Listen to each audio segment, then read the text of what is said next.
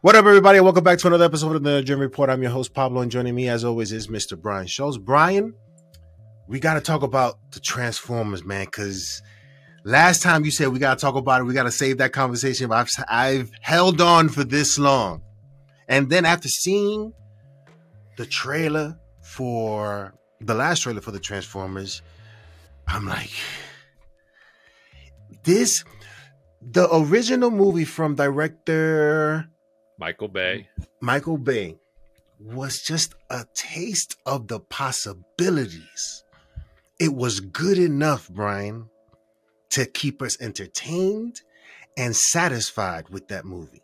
I was very much entertained by that movie. I think it's one of my favorite. It is my favorite Transformers film. Is it? Hang on. Do you mean Bumblebee or Transformers? Because Bumblebee is good. Bumblebee is good. That's Travis Knight. That's a very different director, very different style. The first Michael Bay joint. But I agree with you. There's been two versions of this that started to move in the right direction. The first was, as you say, the first Transformers movie. The reason why I think it gets at least in the ballpark in some of the stories because we know that Steven Spielberg had his hands on that story. He pitched it as it's a story about a boy in his car. And Spielberg always had that nostalgia and that sort of emotion. And like, it's not perfect, but that movie tries with Sam and Bumblebee to have a little bit more of a grounded story. And then the robots kind of are around that. It then got progressively just more mayhem and destruction and kind of, there was no story. It was just like, what can Michael Bay blow up over the course of 2 hours? Yes. And it got progressively worse to the point where people were still going, but it just wasn't enjoyable. It made billions of dollars. It's crazy.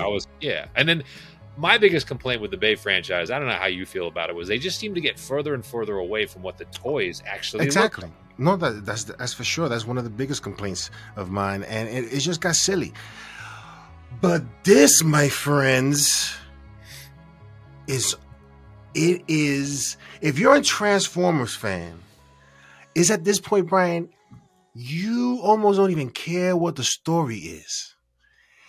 The things that they've shown you, you want to see it played out. The little pieces of Unicron, Brian, that we have to discuss because it poses some problems for other people who are trying to do something just as big.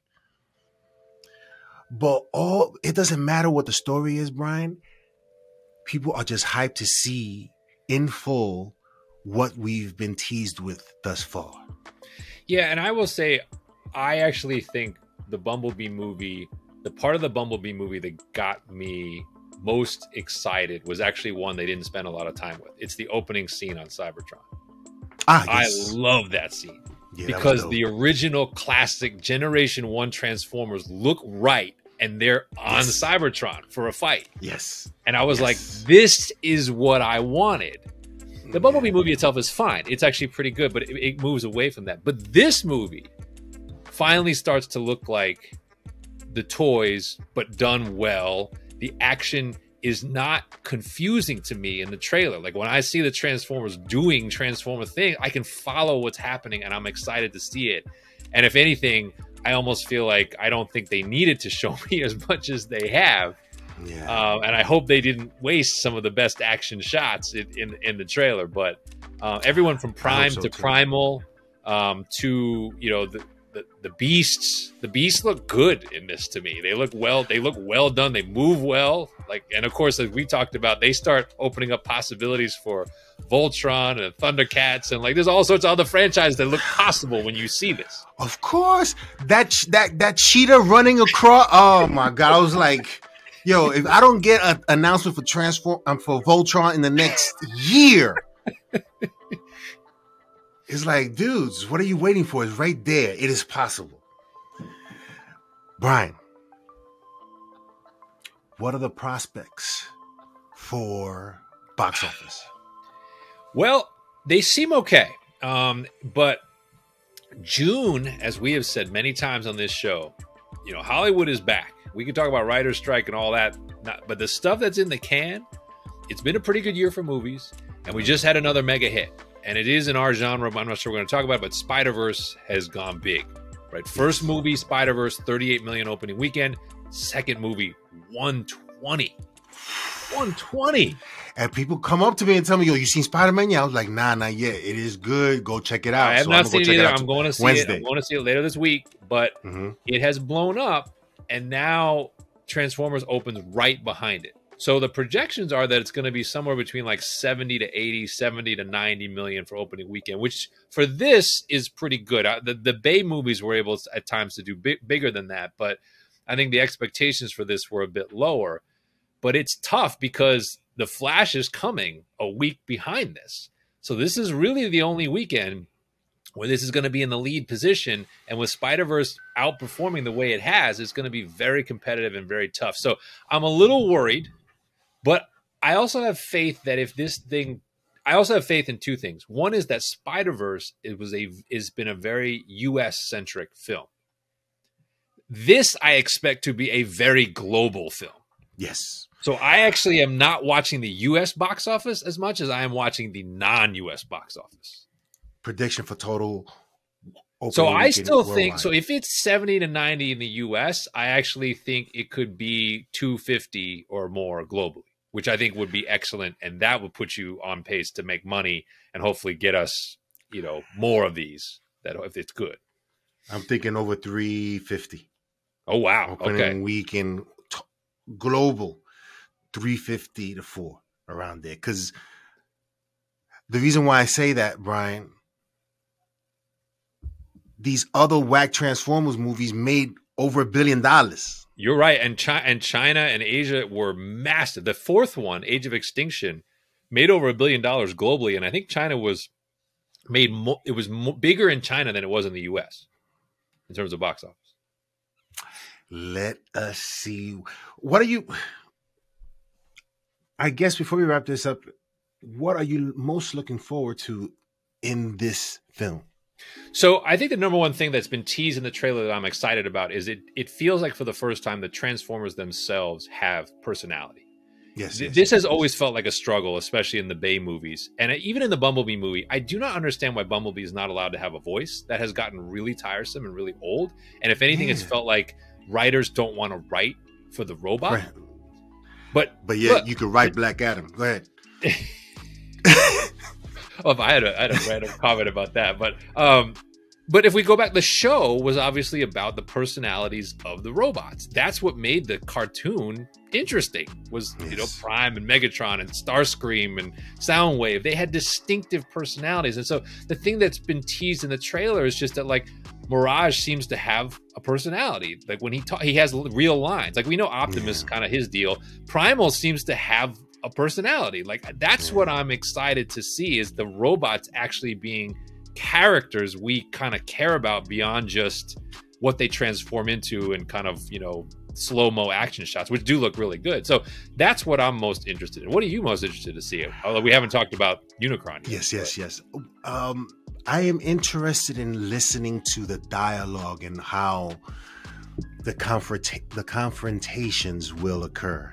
You know, because it's always going to be some dialogue before that eventually happens. So I'm looking forward to hearing Primal, what lines Optimus Prime is going to say, and I'm looking forward to seeing some of the Decepticons, like the real Decepticons, not the ones that we got. Held back. Yeah. The promotional material has really held the bad guys back. We haven't heard a single line or anything. Exactly. So that's going to be very, very interesting to see. Unicron, Brian. We've only seen glimpses, but what we've seen have been spectacular. A spectacle, I'll say. When you see that, Brian, I'm pretty sure fans are just going to be in awe of what they see. If what we have seen so far is any indication of how grand and crazy this is going to look, right? Yeah, it looks like they are, at least from the scenes in the trailer, it looks like they're combining a little bit of Transformers the movie, which obviously had Unicron in it with Leonard Nimoy as the voice, and then there was also that in the original cartoon. There was that series of episodes where they bring Cybertron to Earth.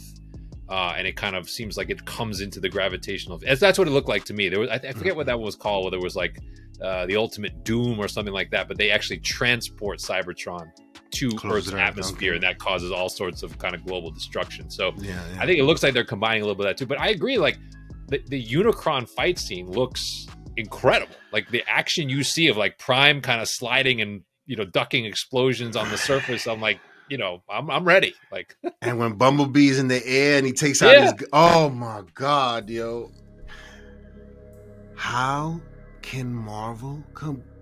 Listen, whoever says there's no competition, there's competition, my friends. MCU has grand competition now because this is something totally different. That if people gravitate towards this, they gravitate towards announcements of Voltron, announcements of other stuff. People might start to move away, Brian, from the superhero genre because their formula no longer works. Well, I think they're also looking for kid and family friendly. I mean, look at the biggest movies this year: Super Mario Brothers, now Spider-Verse. Like, these are movies that are accessible to adults, but you can take your kids. And so, like, yeah, this one looks like it has a lot of action, a lot of violence, but it's like cartoonish robot violence. It's not bloody violence. And so I feel like you see big animals that are robots on screen. Kids are excited. Like, so this has that feel of like something you can take the family to, and the family wants to see it again and again. Can I get the toys? And can I, that's the ticket. And that's kind of the monopoly that Marvel had that now seems to be kind of slipping away. So yeah, I agree. I think this has the potential to have some legs. Like I said, even if the box office for this is not as massive as some of the Michael Bay movies, I think it could have a long life. Like when it goes to streaming, when it goes to rental, like I think you'll have a lot of people who are like, hey, I didn't get to it in the summer, but they'll get to it and then be like, man, I wish I saw this on the biggest screen possible. And so that's kind of how I think this movie works.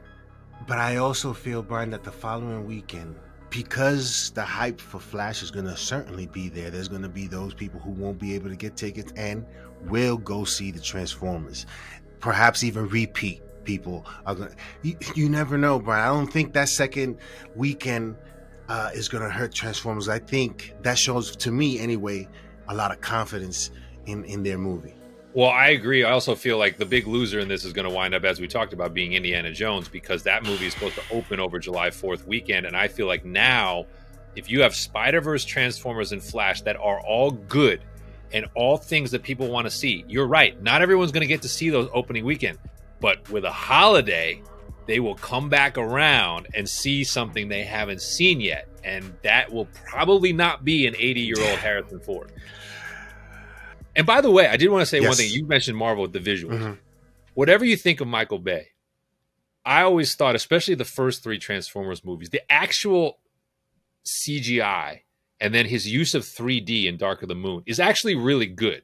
Like, the Transformers don't look fake. Like when Prime is fighting Megatron at the end of the first Transformers movie, it looks like there's 2 enormous robots in the streets. And so, like, I'm not expecting any fall off. The trailers don't show, if anything, the trailers look better in terms of like what the Transformers physically are able to do. So again, it puts pressure on Marvel to be like, why are your visuals inconsistent when these other franchises are now putting out really good looking, complicated CGI stuff? Yeah. And I heard some like news regarding the Flash and the CGI not looking that great in certain parts, so you can actually tell that, like, oh yeah, that's CGI. Okay. So because the trailers, I feel like, look fine, so that's interesting. Yeah. But yeah, let us know in the comment section below what you guys think of the Transformers, the last trailer. Are you guys gonna go see this movie the first, second, and third week it's out? If you don't get a chance to see the Flash, I'm pretty sure there's a lot of people waiting to see the Flash, and it's gonna be packed. I'll probably see that on the second or third week, Brian. I don't think I'm gonna be seeing that the first weekend out. You? I mean, I'm going to try to see them all opening weekend if I can. So yeah, I mean, Transformers, we're going to see more than once for sure. That one, my wife actually wants to see, so I might see it like before we get a chance to go together. But she actually really wants to see it, so I'm like, we'll go check it out again. But then I'll see the Flash. You know, the weird thing with the Flash, I can't do it because I'm going to a concert. But I got a heads up on a free advanced screening for the Flash this week. Oh wow! So I'm not able to go, unfortunately, but there was one happening in Phoenix Wednesday night. Wow. So yeah, Warner Brothers is really trying to get this thing out to the people. Yeah, I mean, they again, nobody has said this movie is whack. Everyone who has seen it has said this movie is good. There are some of those who say that this movie is good, but not the best movie superhero film. You know, it's a bit exaggerated there, but we'll see. That will be coming up soon. Please remember to hit that like and subscribe button. Hit the notification bell. Share it with your friends, and we'll see you next time on the NerdGen Report. The show goes on.